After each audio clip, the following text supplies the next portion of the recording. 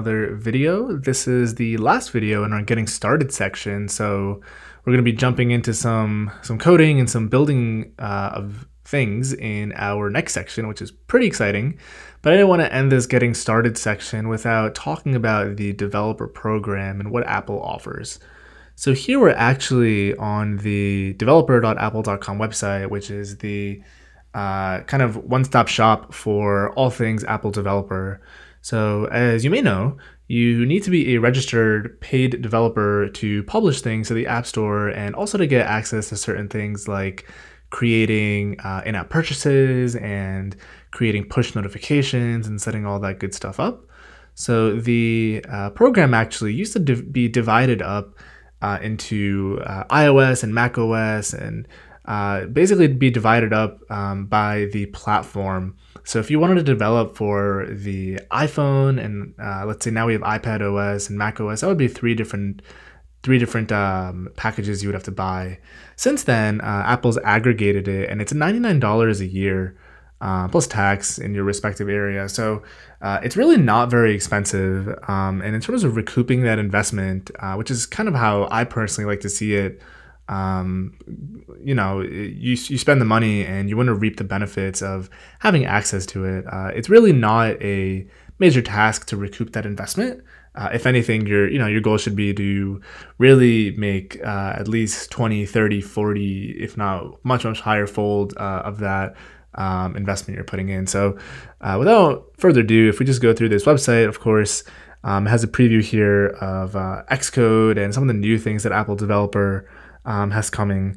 So this from iPad to Mac is basically a way where you can run iPad apps on the Mac, and they're really kind of showing off here augmented reality and some of the newer things that they have in the works from an Apple perspective. They of course here are working on Siri, and they open that up to be integrated, and here they have of course like a highlight of all the platforms you can build for. So Apple Developer is not only just for iOS. While we're going to be focusing on iOS, of course, you can build for the Apple Watch, the TV, the computer, so on and so forth. So if we actually go to the Develop tab from up here, you know, it'll talk about the various things that are available, Swift UI, which we won't be covering yet as it's still in beta. Of course, they talk about Xcode here, which we got a chance to look at in the prior videos. They talk about Swift, which we're going to be making use of throughout this entire series. And they also talk about using TestFlight here to test your applications. And TestFlight is something that I didn't plan on actually covering, but seeing this now, I think I might toss this into the at the end of this series or closer to the end, as we need to have an actual app to distribute it to people to test, right? So whether it's internal, maybe we have a couple of friends and family we want to show it to, you know, companies and corporations like Microsoft or Google, what they'll do is they'll use TestFlight to distribute builds internally to the company for testing amongst employees. So basically that's an overview of the developer program. I think it's a very reasonable amount of money that Apple charges for access to the App Store in terms of them, you know, maintaining the App Store and hosting it and all the good stuff that they do. I would also mention that they do take a 30% cut of all of your gross sales, whether that is a paid app, a in-app purchase, etc., etc.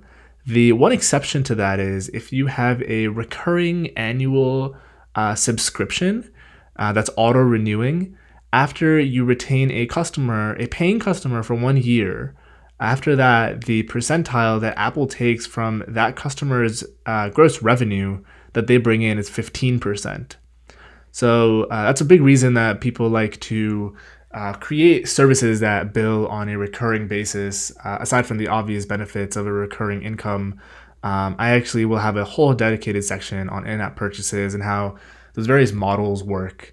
But just to exemplify it, let's say you have a app that charges $100 a year, and you have 1,000 customers, and you have them for the first year. The first year, of the 100,000 you make, Apple will take $30,000. From that year on, if you, let's say, retain all those customers, and in our hypothetical world, and you don't get any new customers, the next year from that 100,000, Apple will take 15,000.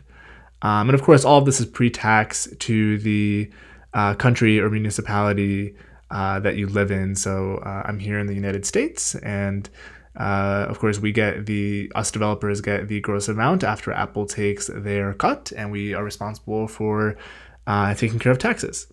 So that's the Apple developer program and website at a glance. Again, it's developer.apple.com. I encourage you to come here and take a look. If and when you create an account with Apple Developer, it's important to know that they use your Apple ID actually as the same account. So the Apple ID you use to log into the App Store to download apps or to buy music on iTunes, etc., they use the same account. You can also come here and actually watch WWDC, which is the Worldwide Developers Conference. This is where Apple releases a lot of their software, and they show off a lot of things. So you can definitely come here and click on this, and it'll actually take you to the videos that they have from this year's session, which was about 3-4-ish weeks ago, and all the videos from WWDC 2019. So yeah, again, I encourage you to take a look at it. Other than that, this is the end of the getting started section. If you have gone through this whole section, it's been a little slow, and I think the reason I wanted to do that is so everyone has a strong and fundamental understanding of what they're kind of getting into with this course.